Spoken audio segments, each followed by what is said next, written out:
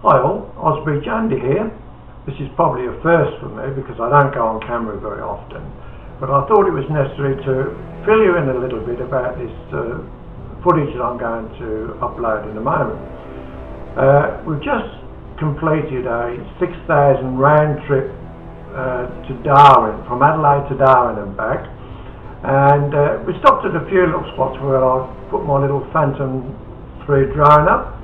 But unfortunately, a lot of the footage was really bad. I had issues with the gimbal, it was shaking a little bit. Other times it was perfect.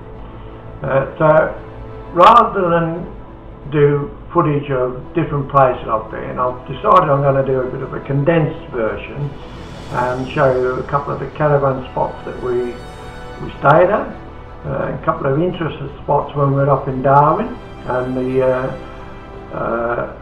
the ranges around Alice Springs. But I'm going to start off with a bit of footage from my GoPro that was attached to the front of my car, and you'll notice on the side of the road there are thousands, absolutely literally thousands of termite mounds sticking up out of the ground, and that's from the time you leave Alice Springs you start seeing them, and further up north you go they start getting bigger and bigger. And then I went to Berry Springs one day and I took some footage of termite mounds there that were over 2 meters high. So have a check out of it.